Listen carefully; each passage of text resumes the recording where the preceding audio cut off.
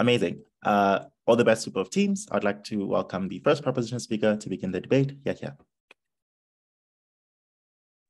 Hi, I'd prefer POIs in the chat, please, and my pronouns are she, her. All around the world, polarization is reaching a boiling point. In the United States, a mob stormed the Capitol in an effort to overturn a stolen election. Pakistan issued a nuclear warning to Israel after a misleading news segment that claimed that Israel had threatened them with a nuclear attack. During the pandemic, the media fueled non-compliance with protective measures all across the globe because refusing to get a vaccine or wearing a mask became a political stance. We tell you to limit polarization, we must implement a fairness doctrine. Before I move into my framing, we have a three-part model we want to push. Firstly, a fairness doctrine requires two things. A, that when covering any controversial topic, broadcasters must report both sides of the story. B, they must report both sides fairly. So broadcasters are not allowed to, for instance, discredit or otherwise undermine one side. In practice, this looks like in Italy, where talk shows regularly host debates in which they invite speakers from the two major political parties. Note that Italy has implemented a fairness doctrine recently, and partisanship in the media landscape has significantly decreased. The second part of our model is that broadcasters that do not comply will face a range of repercussions, ranging from a warning or a fine to even losing your permit in cases of repeated grave offenses. To avoid repercussions, we believe that broadcasters will want to comply. The last part of our model is that the fairness doctrine extends to all broadcast media. So this includes television, radio, YouTube, podcasts, but even on social media, such as the BBC on Instagram or the New York Times on Facebook. Okay, 3 points of framing I want to push before we get into our substantive. Firstly, note that the fairness doctrine is merely an extension of existing broadcast regulation. So for instance, we already have regulations on defamation, which are implemented so that the public is properly informed. Secondly, for some audiences, it may take some time to get used to both sides journalism. However, we think that in the long run, a fairness doctrine will become the new normal. So in other words, in our world, audiences will accept both sides journalism because they will be less polarized to begin with. But the third point of our framing is that people are not born with extreme opinions. We tell you they are socialized into them. Strong beliefs are shaped to a big degree by the media, which constantly reaffirms your tendencies to radicalize. Okay, moving on to our substantive on why we think that the fairness doctrine can combat polarization. Firstly, why do we think that the media tends towards polarization without government regulation? We tell you this 3 reasons. Firstly, to draw people's attention. In the digital age, information is extremely saturated. What this means is that there are constant grabs for your attention, whether that is in social media or the news. And to grab your attention, broadcast media have to report in a polarizing way because that is what people are drawn to. We like drama, we like controversy. The second reason as to why you naturally have polarization is because of competition. In the digital age, the number of broadcasters has exploded. This means that broadcasters face increasingly intense competition. To beat that competition, they start using toxic reporting strategies. During the start of the pandemic in India, we had a lot of Islamophobic voices in the media that continuously promoted conspiracy theories that Muslims were intentionally spreading COVID. Thus, you see that competition creates a race to the bottom where broadcasters increasingly turn to inflammatory reporting. The third reason is because of a self-reinforcing cycle. Note that once the media polarizes its audience, the audience will in turn demand more polarizing coverage. So this looks like in Mexico, where opposition voters consume media that tells them what they want to hear, namely that the current president is deliberately trying to tear down Mexican society and undermine their economy. Note that this only makes them more certain in their beliefs. What this all proves is that polarization is inherent to an unregulated media landscape. That is why we see it all over the globe. Before I move on, I'll take a POI.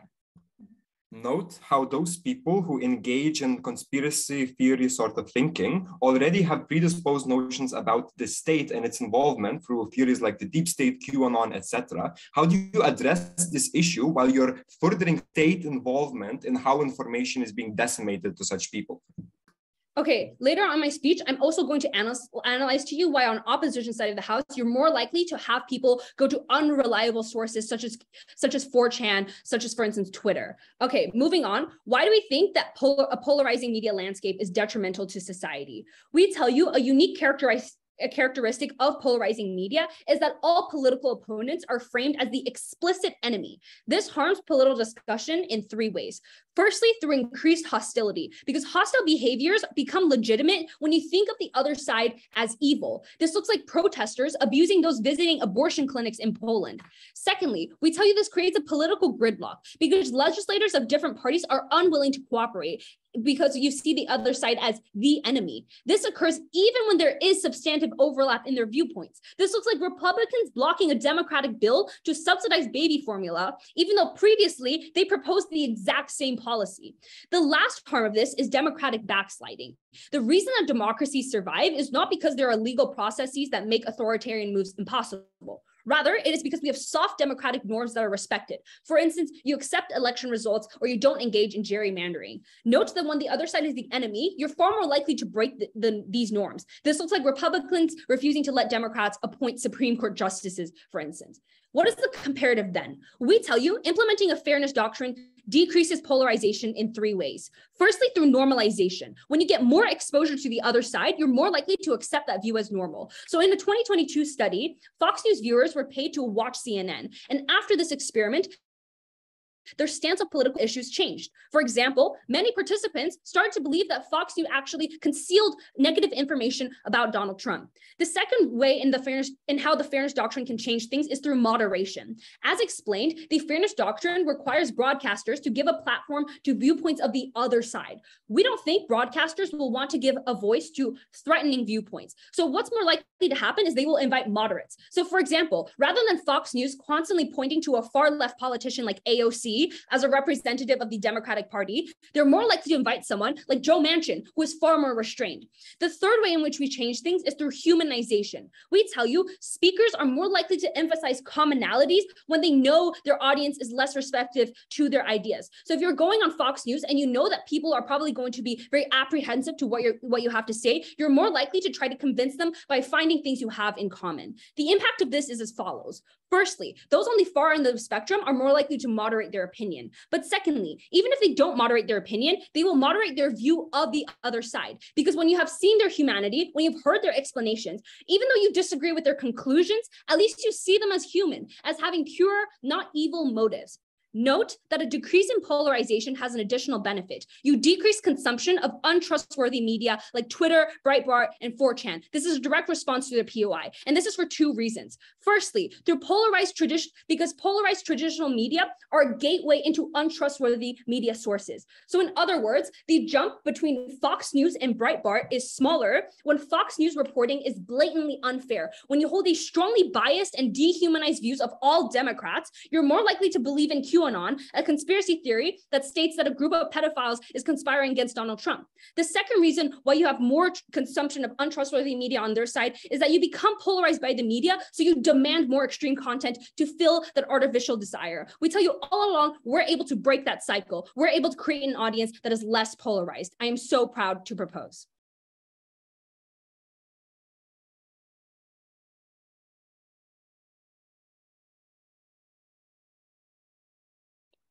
I'd like to thank the first proposition speaker for that speech. And now to begin the case for the opposition, welcome the O1. Yeah.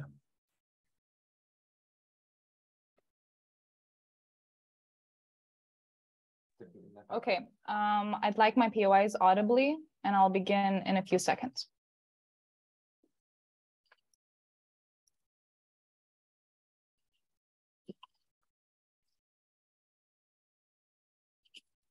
Panel, platforming homophobes, fascists, and casual racists will not suddenly rid them or the nation of bigotry. It will only legitimize their existence. Show them on the big screen, and you encourage thousands of others to think that their views are justified. No, panel. No to fascism, no to bigotry. Very proud to oppose.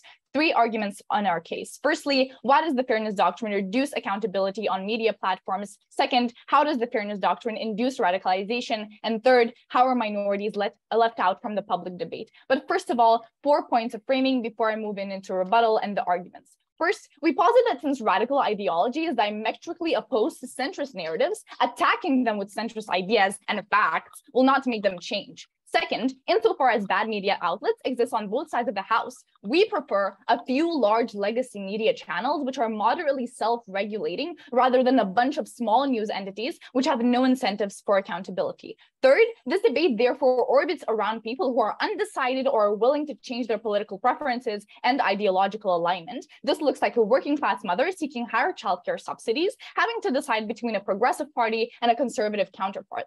Both parties share the same goal of increased maternity support, right? But extracted from two different worldviews. In having her priority met, the mother is willing to make an informed decision on who represents her best. And fourthly, we think that polarization is inevitable, and we're actually happy to support the fact that under increased partisan friction, news outlets of different political stances keep each other accountable. We ultimately stand for the status quo. But now a couple of points of rebuttal, firstly on feasibility, secondly on practical. Firstly, let's characterize how broadcasting news actually works. They were very shallow on this panel.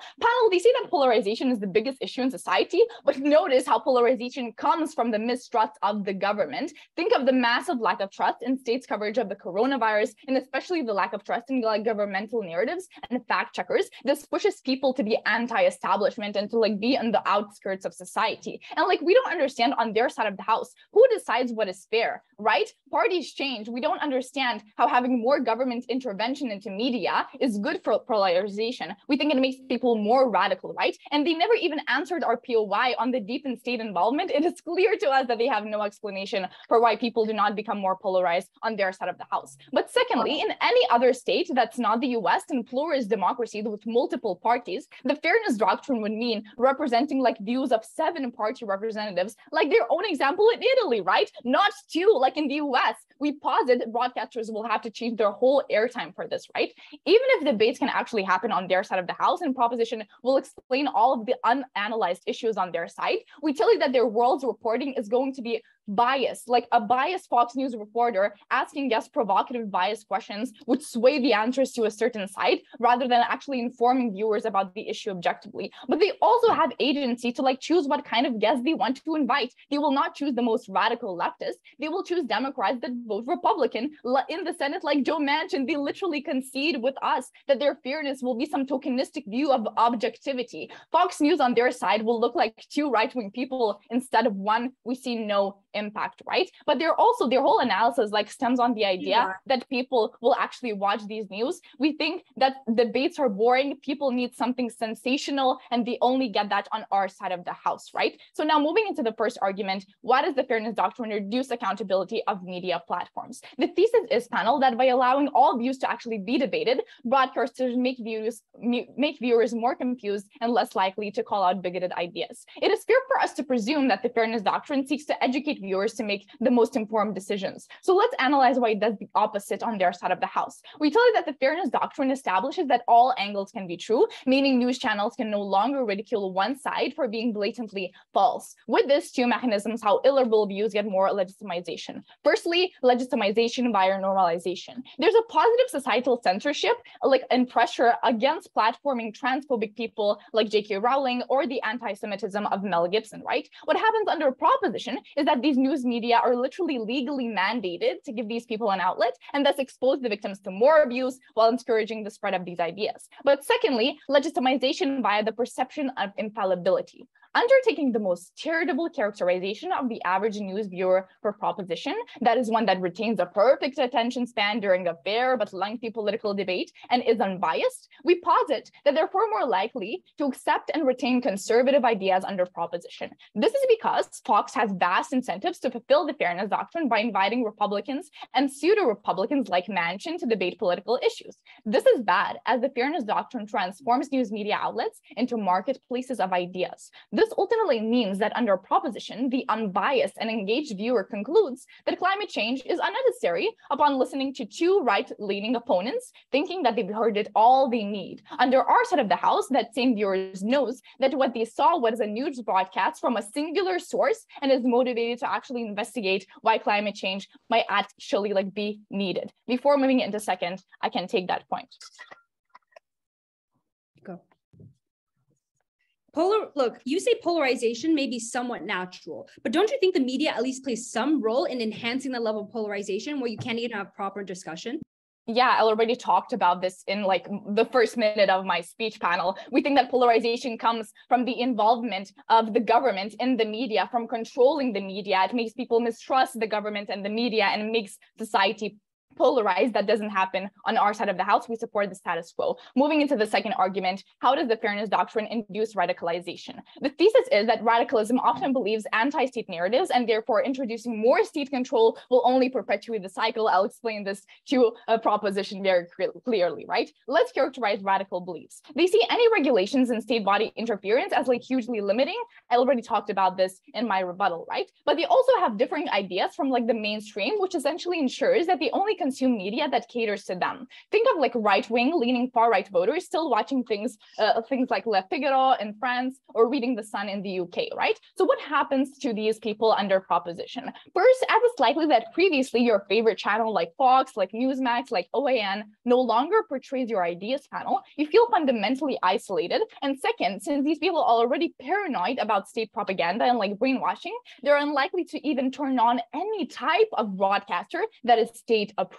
This leads to you searching for more radical alternative news that further entrench you in the process of radicalization. Think of Alternative for Deutschland supporters in Germany turning to online forums like Heise or unregulated sites like the Telegram when the idea of fact-checking was actually firstly introduced in the Reichstag, right? The comparative difference on both sides of the house is that firstly, media with significant audience reach still has to stay-based and appear rational on our side, and that is the reason why The Sun in the UK doesn't call for direct violence against Muslims. Second, we will be the first to concede that Fox News does run some controversial and occasionally pretty harmful content, but it is still incentivized to appeal to the general conservative population and especially attract young voters. Think of Fox News hosts like lesbian Tommy Bruce or Brian Lennis, a Latino LGBT activist hosting their news segments. Proposition may see this as tokenism, but we posit it has a net benefit, right? As Fox News exists, as the radicals or radical leanings continue to watch it, they're slowly being de-radicalized and de-bigoted.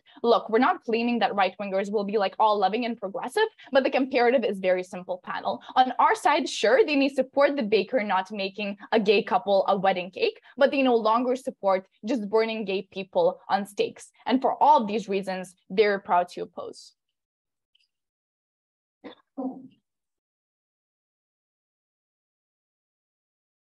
I thank the O1 for that speech. Now to continue the prop case, welcome the second prop speaker. Yeah.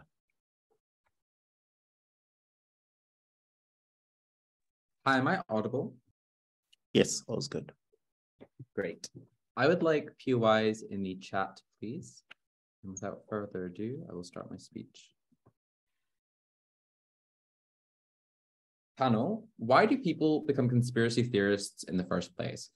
You become a conspiracy theorist and radicalize to the far right or the far left or whatever, the moment in time in which you get so ingrained in a one certain way of thinking about things that you lose touch with reality. So for instance, when you only watch Fox News and you get to the point where you believe that the election was stolen, that the Democrats are conspiring to kill babies and those kinds of things, there's not too much of a logical leap to believe that Democrats are all Satan worshipping. The difference is, on our side of the house, we force people to be confronted with different perspectives. So even if they don't change their mind, the likelihood of them radicalizing to the further away from the center is diminished purely because they have that outside perspective and they don't get too certain in their own viewpoint. So even at our worst, in which opposition can prove to you that people who are already quite radicalized become even more radicalized, I think that's such a small portion of the population, and because we make sure that there are more people who are unable to do so, we win this debate on that. A couple of things in the speech then. Firstly, I'm going to rebut the arguments which get from opposition about legitimization and radicalization.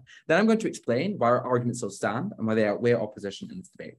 Firstly, in terms of legitimization, three things here. Firstly, they tell you that extreme views are normalized. The problem here is that this is true to an extent, but the problem here is that, like, oftentimes CNN and the BBC will already talk about conspiracy theories, things like no QS, and oftentimes stories about these become popular. Secondly, they talk about radicalization. Two responses here. Firstly, they say that individuals won't watch mainstream news because they become distrustful of the government. Two things here.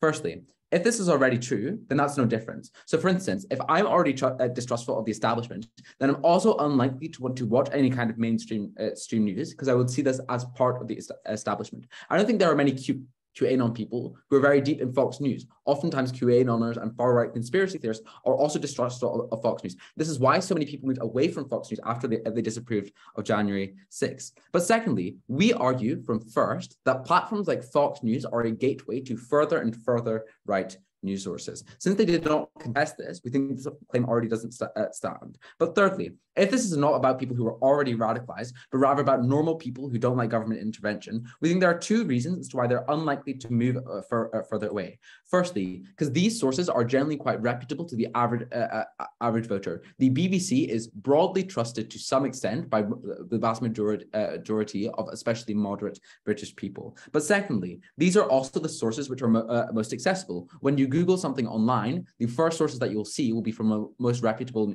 news sources. These stories will be the ones which people around you will be talking about. But lastly, even if people further radicalize, we think overall we create a healthier and more functional democracy. Why? Because if the 5% of people who are currently very far down the rabbit hole or incredibly conspiracy theorists move even farther away, that's fine if at least 50% of the population moves closer to the center, where we don't let out as much political gridlock as we do in the status quo, where the Republicans and the Democrats are unwilling to concede on absolutely anything. Before I move on, I'll take a POI. Look, the comparative of this debate is the point at which you create more radical people, is the point at which you justify literal hate crimes like you see against Muslim people in Germany or like white supremacy in the United States. Please engage. Okay, I'm going to explain now, in terms of our own case, why people further polarize on the opposition side of the House. So basically, we say that there are three reasons as to why individuals are less polarized on our side of the House. Firstly, because of normalization. And opposition is going to say that we rebutted their mechanism about normalization earlier, but here's the difference.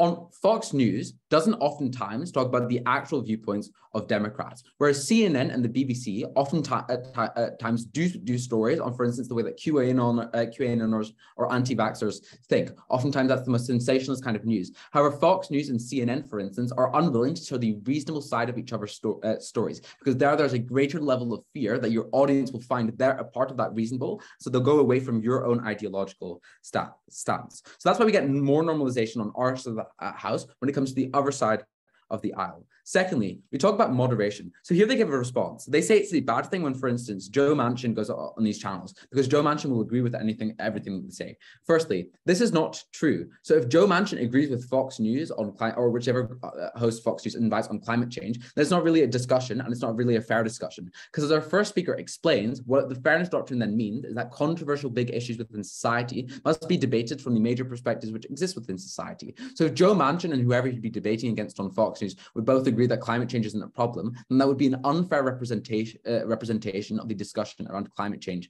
for instance. What we mean with moderation is that oftentimes platforms like Fox News will talk about Democrats as if they're all like AOC or Bernie Sanders or the most far left the Democrats will ever go. Even sometimes they'll even pretend that they're even farther left. They'll talk about like the Democrats being literally like communists and stuff like that. But the problem then is that they can't really do this when you have the fairness doctrine. And the logic behind that's fairly simple, because there's a greater risk that AOC or Bernie Sanders will sound reasonable to the average Republican voter, or the same amount of chances with moderates. But the danger then is if your starting point is here, if you find yourself agreeing with someone who's way farther away, then the middle point will be farther away than if you find someone who's already kind of at that point. Then you'll be less weighted to the other side.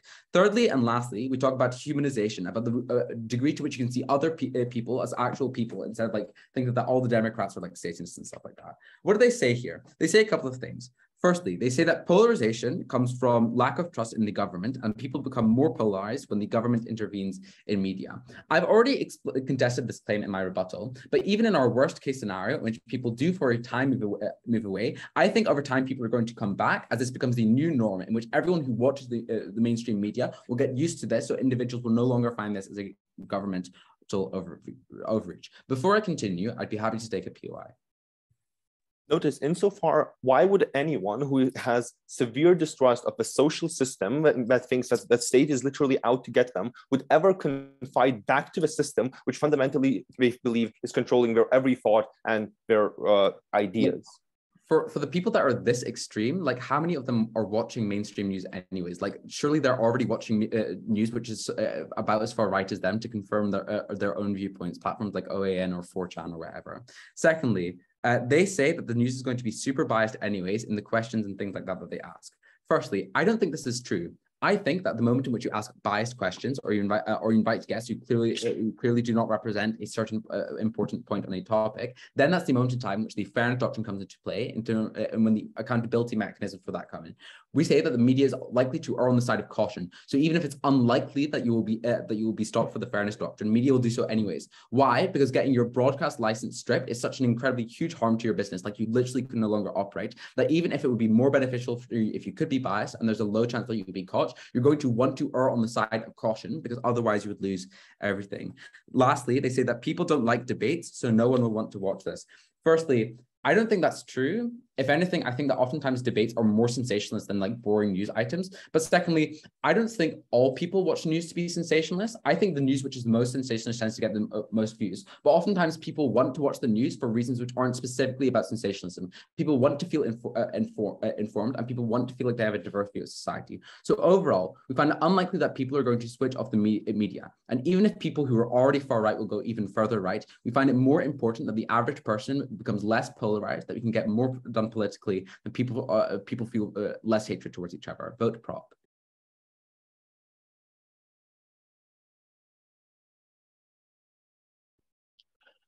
I thank the prop second for that speech. And now to continue the case on opposition, welcome the op second. Yeah, hello, hi. I do POIs audibly, so if you were to unmute yourself, say point, something like this, it's best.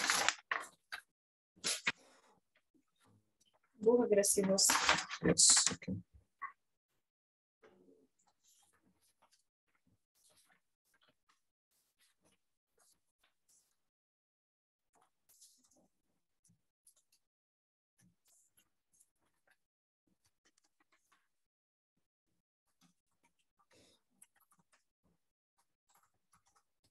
Okay.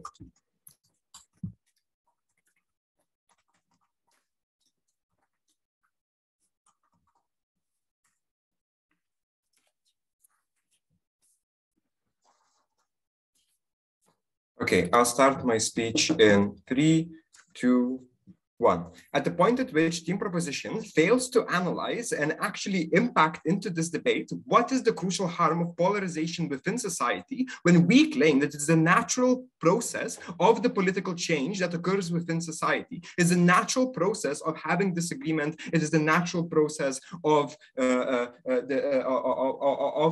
society being kept in check as for the views that they hold near and dear to their hearts. Because they have never proven those harms, and basically their entire case hinge on the increase of polarization, we believe that we have already outframed and won this debate.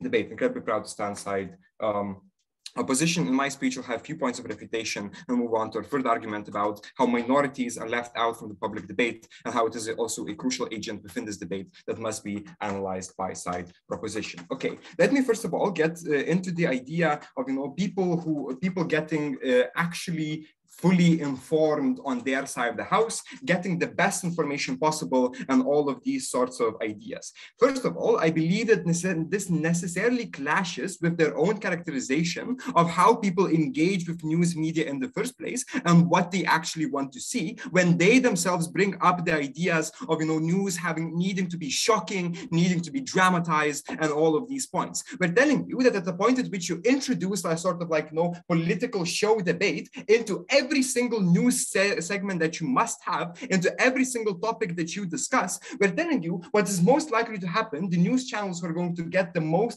viewer attention rates, the shows which are going to be most successful and will want to do all of these things, are actually the ones who are going to have the shocking debates with insults and screams, right?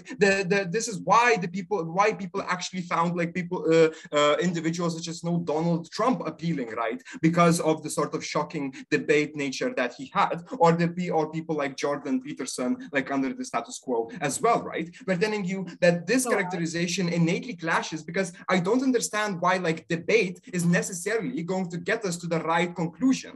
I believe that it's far more likely to be like a sport like we are having right now, you know, in which there are people who are sort of trying to enjoy it, trying to judge it, trying to analyze it and whatnot, right? This often happens. Then the idea, you know, they say like, then also they never like concretely deal with the ideas that still news channels are going to have the ability and the freedom to manipulate because of how they can, like, you know, invite the guests that are supposed to be representative, right? Which is going to be far more misleading on their side of the house when you keep inviting Joe Manchin on Fox News as the representative Democrat, right? Because under our side of the house, and what is crucial about the status quo is that when the vast majority of people watch Fox News, they know, yes, it's the Republican TV channel, right? When they watch CNN, they know, yes, it's the Democrat TV channel, right? This is like this is what people mostly understand, right? So you know how the information is biased. You know whether or not like you can actually engage with this on a fruitful level, and that's like the vast majority of voters. That's how like they act, right? Then let's talk about the idea of radicalism and being like and people who are being radicalized. Proposition brings this idea that now people are going to be forced to be confronted with the views that they don't like. We're telling you that this is also already a clashing characterization, because they are being forced to watch those views by the state, which they have already been primed to mistrust by areas such as Fox News itself. Let's look at the example that the second proposition speaker actually brought. He said after the January 6 attacks, the people walked away from Fox News when Fox News condemned it. This is exactly the point. This is what the fairness doctrine would do. It would actually force Fox News to condemn the January 6th riots, which means that people tend to then will walk away from this show, will look for other news sources, right? This is exactly the point when they prove our mechanisms of people actually going into other sources. And what is the crucial harm of this? Because the people are most likely to move to sites like Reddit, sites like 4chan. They're likely to go to YouTube. They're likely to go, you know, to those sites which already conform to their biases. They're likely, you know, to go with the Fox News anchor who also leaves, you know, the Fox News channel when it implements the fairness doctrine, because that's no state censorship, right? It's likely that new news shows would be established like this, right? And we're telling you, at this point, these are the spaces when the self-organization and the recruitment into radical groups happens. This is the place where people actually actively turn violent. This is the place where people actually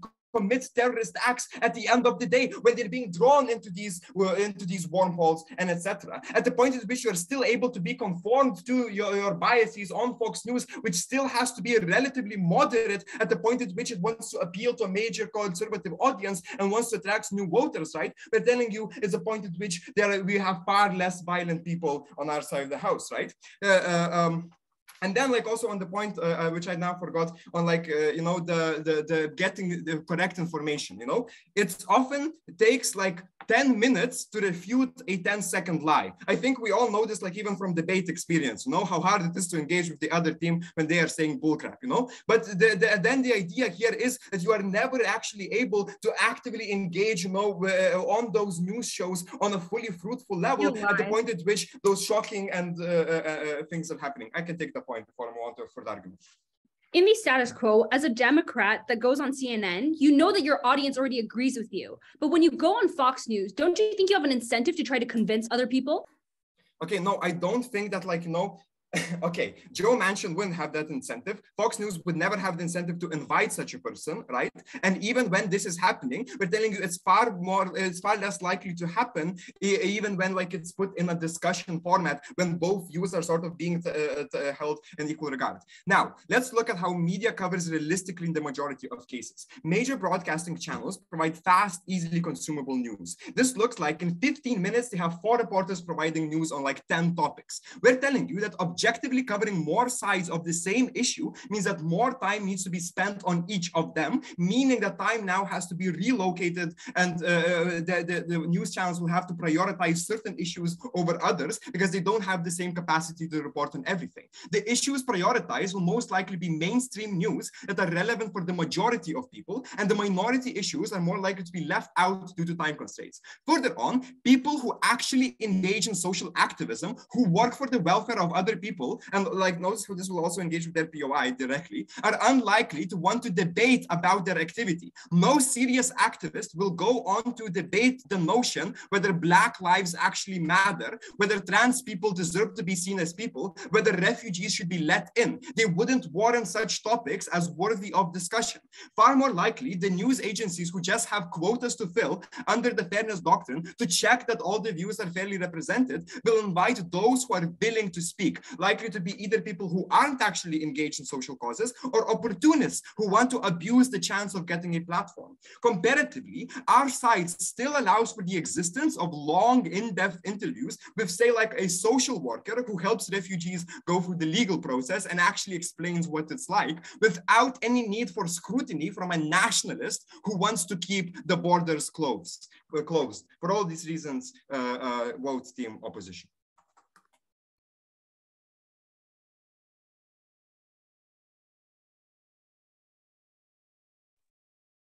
I thank the opposition second. Now to conclude the substantive portion of prop, welcome the P3. Yeah. Thank you. POIs in the chat, please. And if I haven't taken one by 6 minutes, you can make them audibly.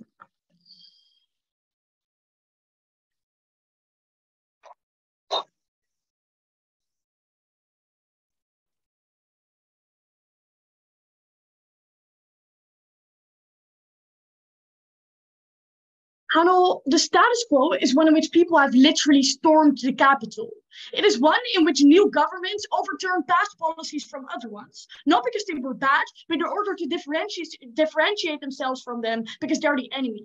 Do not let side opposition get away by saying the status quo is not bad enough, because it is. It is terrible. Something needs to change. Very proud to propose. In a speech, very quickly on the minority arguments, then on their arguments on more radicalization and how this reduces accountability, and then on how we combat polarization and the final way off. So firstly, quickly on our minority arguments.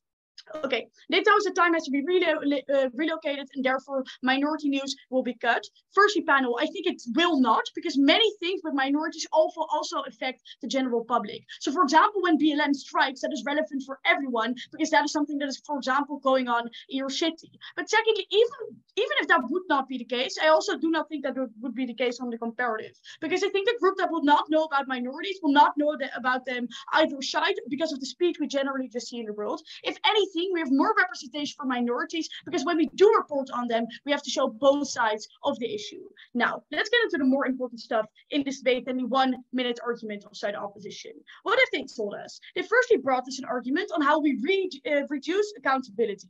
They basically told us that shows will only invite to right-wing people, for example, and that with that you create a sense of legitimacy because the fairness doctrine is still there.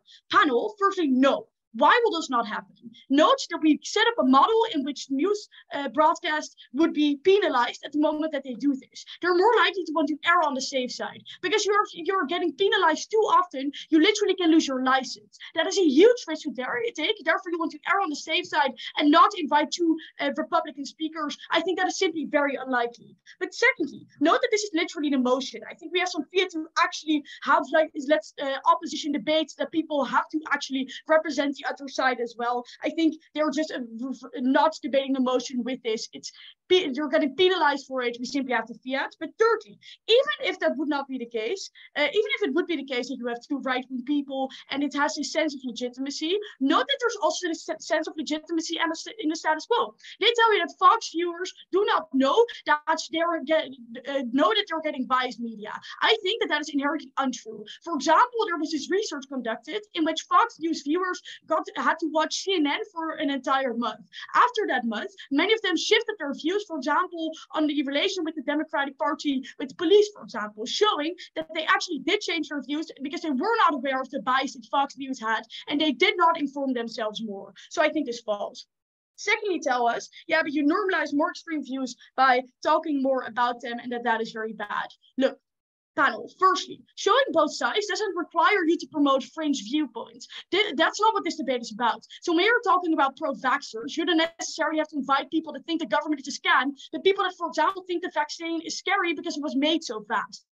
But secondly, even if that is the case, if the media normally doesn't report this unreliable information and now has to quite inform viewers, they will not believe these fringe views as they're already quite informed, so it's largely uncomparative. But thirdly, even if this is the case, it's a good thing.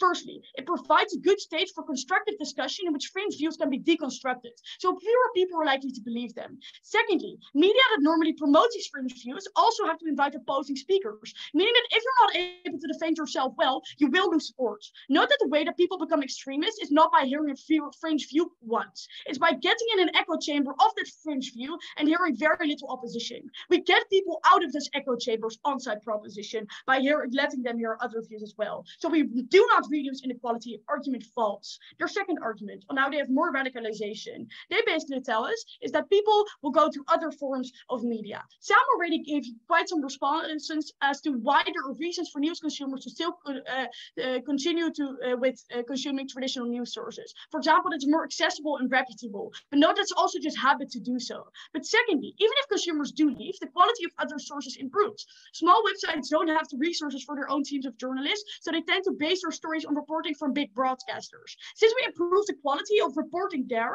these websites will also become less problematic. But thirdly, even if consumers leave and they leave to sources that are significantly worse, that is a problem that exists in the short term at best. We explained why the audience becomes less polarized over the long term. Therefore, they will not be as offended by balanced news reporting. Then it brings us the point on that people that are anti-establishment will radicalize further. Firstly, I think the fairness doctrine is separate of who is in office. But secondly, it works both ways. This means that you also have to critique, for example, the office at the moment that they do something bad. So I don't believe this. I think they have insufficiently explained how people radicalize further in their sides. The case falls. I'll take a POI now. On your side, how would a discussion on giving trans people rights look like without platforming a transphobic person? Look, I think at the moment that you platform a transphobic person, you put someone actual feelings across them. I think that is the moment that people are likely to believe the person that is arguing for people's actual rights, because you see their faces, you see their emotions. You're actually putting a real human being across to that. Okay, then now what did we tell you on our side of the house? We told you how we combat polarization. We gave you 3 reasons why it is inherent to free media that it is polarizing. So the opposition tells us, yeah, but that proves why people want shocking debates. Look, the reason why this is the case is because there is a race to the bottom. Media constantly needs to compete for people's attention. That is terrible, because that way media reporting constantly becomes worse and worse. We told you why 3 terrible things happen because of that. Firstly, there's increased hostility because you simply think the other side is the enemy. We told you why there's a political gridlock, why it means that politicians are unwilling to find common ground because they constantly feel the need to differentiate themselves from one another. We told you why democratic backsliding is easier to happen on-site opposition at the moment that this critique is not necessary. That is terrible. We prevent many of these impacts actually from happening. Well, at least we make it a lot better at the moment that we give people more viewpoints. Because firstly, it means that you're likely to actually humanize the other side. side. Note that you see their faces. Note that you hear the motivations for the viewpoints they have.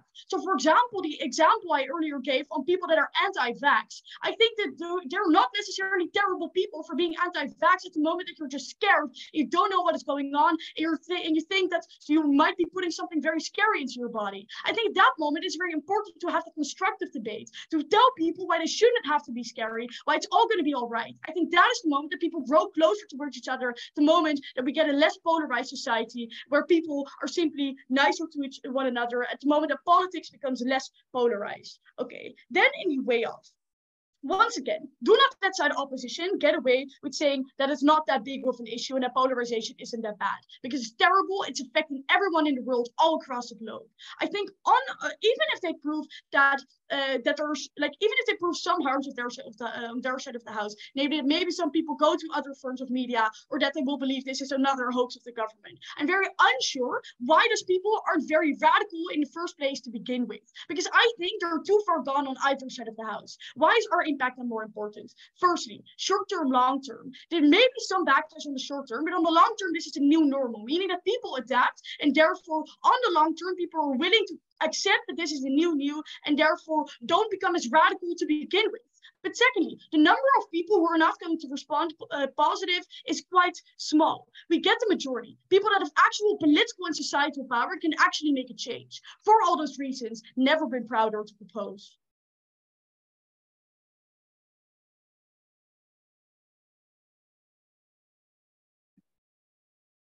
Okay, I thank the P3. Now to conclude the substantive for prop and the substantive portion of the debate, welcome the O3.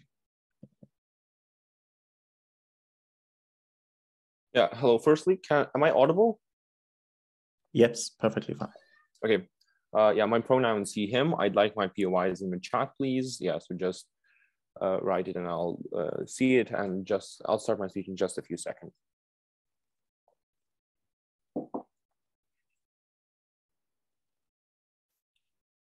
Okay, I'll start my speech in 3, 2, 1. Panel proposition asked us, why should we care about radicals getting more radical? This is because every new radical person is likely to be a lone wolf attack on the Black community. It is likely to be a hate crime on a Muslim community in France. It is likely to be bigotry to migrants in Germany. We reject this cold and heartless narrative from proposition. If polarization is so horrible, then hate crimes, then radicalization, then outright violence is even worse. In my speech, 2 clash points. Firstly, is the fairness doctrine fair, right? And secondly, which side solves the polarization and radicalization? Right? But just a quick strategic note, right? Like, notice how generally all of their analysis is only contingent on the United States, right? Notice how this is important, because the majority of functioning democracies in the world have actually pluralistic systems, right? This means that they have a few parties, and therefore for opposition to for proposition to actually show all of the sides, we would have to platform from all the different parties, fundamentally increasing the complexity, increasing the boringness, and generally just decreasing, just making it more complicated, something we never engage with, right? But let's talk about the first clash point. Is the fairness doctrine fair? Look, let's just think about this logically. What will be the people who they are likely to invite, right? It is likely to be someone with at least minimal power imbalance, someone to mock and make it more entertaining, because generally just think that these, if their characterization of media networks being so profit-driven, being so wanting to be sensationalist and all of that stuff, then what is the incentive for them, for like Blaze, to not invite Ben Shapiro, and then as a counterbalance to just get like a radical feminist college student who he can destroy, and therefore just seem so much more effective to the general observers, right? But secondly, even if they will invite someone who satisfies their ideology similarly, for instance, right? Look, let's take a very simple example, something that has been running through this case. If a Democrat-sponsored Green New Deal is being debated in the United States Senate, why wouldn't conservative outlines just invite a Republican like Ted Cruz and then Joe Manchin as a counterbalance? Because he's someone who comes from a different party, right? That's literally their own mechanism that we said in their like first speech that, like, for example, in Italy, people come from different political parties, right? What we tell you is that since the spread of ideas is so far, right, we cannot just simply not engage with the fact that these networks are likely to still push their own ideas. But let's talk about the format a bit, right? Because we generally say that, oh, all of these will be debates, right? Because this is a bit and generally will be just discussion, right? This is crucial because people like why do people watch news? Because that's something what opposition never really characterizes, right? The reason why someone turns on CNN is because it's really fun to see them dunking on Ted Cruz, and the same is the reason why they watch Daily Mirror, right? Because destroying Boris Johnson about painting red trucks is really, really funny, right? They aren't really that interested in watching a debate. Why is that a crucial characterization? This means that they are less interested and less incentivized to be interested in politics insofar as we don't actually watch the news, right? As we fundamentally don't see the minimal enjoyment that we got there, right? By that definition, they're way less likely to be politically active. And so, for example, with voter turnout already low, right? Insofar as they fundamentally decrease the interest in politics, that is a net harm on their side of the house. But let's talk about our side, because this one totally unengaged, right? Because look, what do we tell you? We literally told you that everything that is brought is perceived as a possible truth. Never engage, right? This is incredibly harmful because it says that some questions can be discussed. It raises a question that, for example, the rights of people, right, the rights of queer individuals, the rights of like trans athletes are something discussable, right? But more importantly, right, notice how this normalizes bigotry, right? Their only response to this ever was that, oh, they will just talk about it on both sides of the on their side, on both perspectives, right? But look at the comparative. On their side of the house, they platform people they platform most people and allow them a voice. On our side of the house, we just have the Sun dunking on Mel Gibson for being anti-Semitic, right? It's so much less likely that anti-Semitic ideas will be spread on our side of the house, the point at which the anti-Semitic people don't actually have any sort of outlet, right? Notice how this is independent of their model, because they will have to invite these people to provide like a counter alternative, because by their own definition, right, if they cannot invite Joe Manchin because he isn't radical enough of a difference, right, you cannot just invite two people who both agree on like trans rights, right? But look, let's look, where are you more likely to be misinformed? Let's take a look at best case scenarios of both sides of the house, because once again, never done that on their side of the house. Like on their side, you just watch a debate and get intelligent, right? Let's assume that. On our side of the house, as if you're still an undecided voter, right? What you're likely to do is that since you know that, for example, Fox News is biased, but you know that CNN is also biased, you're likely to still look at both of them and to just craft your own narrative. Why is this more important? Because look at, there's this thing called elaboration likelihood, right? There's two routes of processing thought, right? Something that is peripheral, something that happens on our side of the house, is that when you hear Fox News, you don't retain it because you know that that information is biased in a certain side. But on their side of the house, their thinking is active, right? Insofar as you see a debate and you automatically craft a narrative because you think that you know both sides of the coin, insofar as we prove to you that both sides of the coin are actually not the true sides, we take this point, right? Before moving on to the second flashpoint, I'll gladly take a POI. In the status quo, Fox News already gives platforms to openly racist individuals. Don't you think the difference in our world is at least we're able to debate these individuals? Look, panel, this directly leads to the second flashpoint. Which side solves polarization and radicalization, right? We talked to you that you see other people as human, right? This is important because notice how all of their analysis on that can be extended to people just watching a racist debate and then say, oh, maybe the racist person also has some sort of a point. He does seem human, right? He does have a family that he cares, and maybe he's just concerned about the increased crime, right? But secondly, right, there is like, look that there is generally, like the way we say it is that you will just invite moderates, right? But this is literally no change from the status quo, right? He literally squirreled this debate because like Joe Manchin is the most common Democrat on Fox News. They trip over themselves, right? We say that this would be unfair representation, but their own model says that these people will come from different political parties, right? But now let's talk about polarization, because what we never understand is that polarization doesn't just land from Fox News. it is natural in politics, right? We never explain to you, why would Biden not call Trump racist? Why would this sort of language, this toxic sort of language, would not be shown like on public debates or anything like that, right? Polarization in itself is likely to happen on either way. But look, status quo may not be perfect, but why is proposition so much horrible? Because what did we tell you? We told you that the point at which you literally your entire life have been slowly being introduced by your family, by just general media, into the idea that maybe the state is not the optimal agent. The point at which we say, oh, we will endorse, we will show to you what is fair, is the point at which you're unlikely to ever come back to that network again, is the point at which you're likely to move to other movements, right? But this is crucial, because notice that we never engage with our actual second or third argument, because what happens on our side of the house is that the people that they will be platforming on these fairness doctrines, right? They're not going to be individuals who, for example, support Palestine, because those people see this as a scam, right? What's likely to be that will be people who are just searching for a cloud, meaning that their ideas will never be represented, and minorities are going to be individuals that I'm incredibly proud to oppose.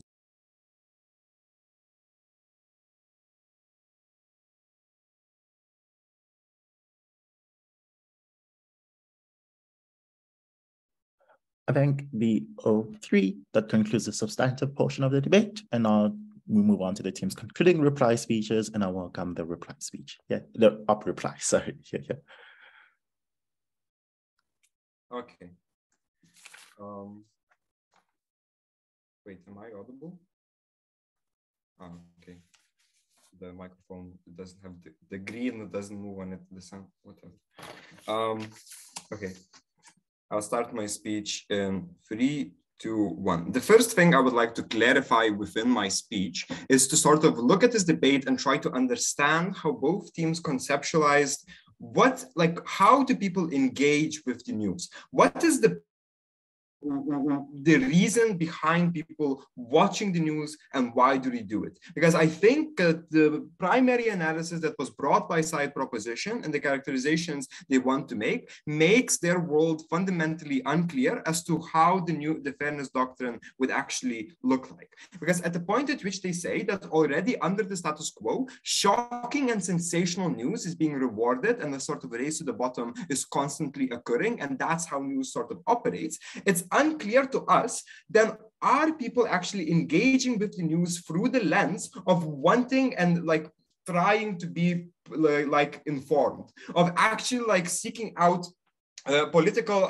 discussion and ideology so that they could actually think of themselves as being enlightened and knowing much more than any other, or something like this, But what we say is that most of these people who watch most of these shows already through the sense of, after work, having during lunchtime or whatever, right? We're telling you they are not watching it as a way of getting informed. Far more likely, they're watching it as a way to keep the illusion of being informed and of getting their confirmation bias being engaged, right? We're telling you that the people who would then want to watch the debates on their side of the house would still want them to be sorts of like a sports match, sorts of like a political debate in which, the commentary afterwards goes like this: oh, I think he was a very confident speaker. It seemed that he knew what he was talking about. The other one seemed a little bit squirrely or whatever,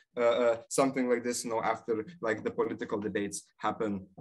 Often you see this, right? We're telling you that the fairness doctrine would still make the news essentially as ineffective as in informing people, and we've proved this in many ways. But secondly, the people who are in the sort of middle way, the people who would actually seek and want to be informed, that sort of watch and scrutinize these shows, right now on their side of the house would be presented with debates under the illusion of fairness, and fairness already existing, and that it's not a thing that they need to search for themselves via research, via scrutiny, and etc. We're telling you that it's far more likely that these people then would be sort of brainwashed on their side of the house, right? Because of how, because when they are already searching to scrutinize, they know that when they watch Fox News, it's a Republican channel, right? Then let me go into the distinction of polarization and radicalization also, because it seemed throughout this debate that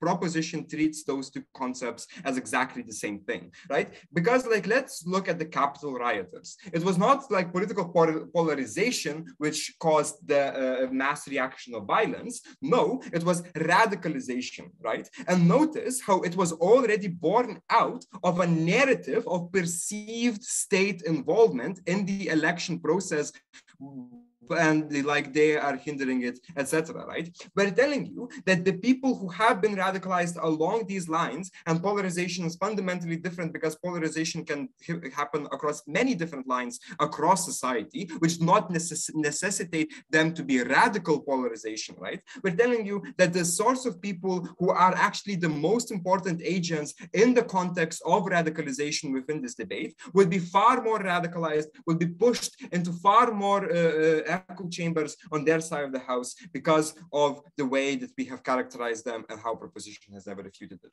For these reasons, I beg you to oppose.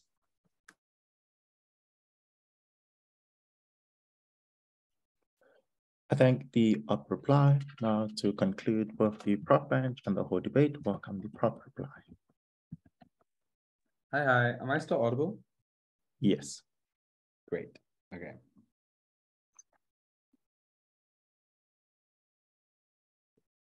The proposition push has been very simple since the start. This is a debate about echo chambers. Side proposition is the side which breaks the echo chambers for the vast majority of people. I want to put this way up at the front.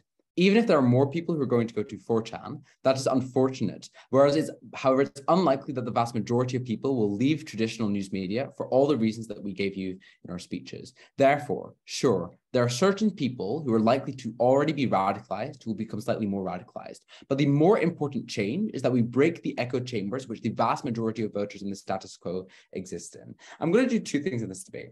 Firstly, I'm going to acknowledge the K-ship which happens in third op and respond to it. Then secondly, I'm going to talk about the main thrust for the vast majority of this debate, the debate about polarization. So firstly, in terms of the third opposition speech, the vast majority of the third opposition speech is specifically about minority representation in media. This content is not new, however, it does suddenly become the most important impact in the debate. A couple of things here. Firstly, in terms of the points of minorities in news, which is brought up in 7 opposition, just a quick observation here. This is brought up in the last minute of a second opposition and then completely dropped in the third opposition speech. But secondly, note that our speaker also engages with this and explains why on our side of the house, we uniquely get more minority representation in the news. So sure, we might cover less stories, but those stories are more likely to feature the representation of minority views. But their second point was about bigotry specifically in the news. So for instance, that you'd have to have transphobes or racists. Firstly, I don't think they ever really explain why that's likely to be such a controversial issue, especially given that the vast majority of people aren't necessarily explicitly racist. I think it's more likely that you're going to have discussions about, for instance, BLM, but not about whether or not, like, for instance, Black people deserve rights. But a couple of constructive points here. Firstly, note that we explained that this is also about echo chambers, that there will be, for instance, platforms like Fox News, which will have exclusively transphobic people on either side of the house. So these kinds of ideas will exist either way. But secondly, we explain why it's only on our side of the house that we're more able to deconstruct these ideas. And in addition to that, also note we give a unique mechanism for this in model line speech. The individuals who are bigoted are acting off of hate, and it's easier to humanize the individuals who are fighting for the rights of others. That's why someone who's fighting for gay rights is likely to be more persuasive than someone who's fighting against it. Thirdly, and lastly, on weighing, which is what they never do here, they say it is bad for a minority to hear a trans person to hear a transphobic person in the news. But we also flag that it's bad for a trans person to not have any trans representation in the news. Since they never do weighing between these groups, we think this is a best of wash for them. But secondly, in terms of the more important question in the debate about polarization, there are two groups here. The first is what proposition focuses on. It's about people who are explicitly radical conspiracy theorists already. And the second group is about literally everyone else in society. Firstly, about conspiracy theorists. I'm going to do some weighing up front so I can contribute to this directly before I go into evaluating lacked here.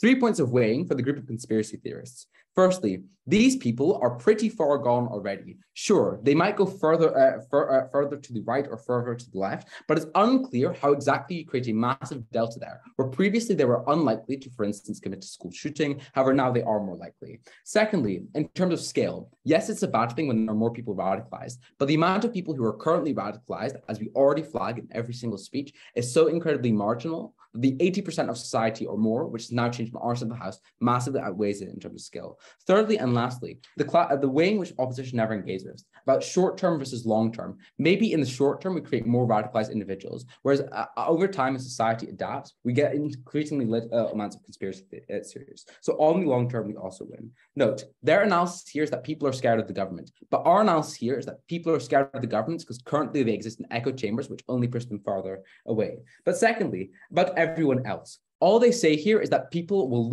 will stop watching the news because it will become too boring, without firstly ever establishing why it will be boring, but secondly rebutting the incentives for people not to leave the news that we give in mine and Madeleina's speech, that people want to be informed and that these are the most accessible news sources that you'll hear around you. Overall, because of issues like getting policy passed, issues like making sure that there aren't, for instance, BLM rights or anti-BLM rights are important, you should vote for a proposition.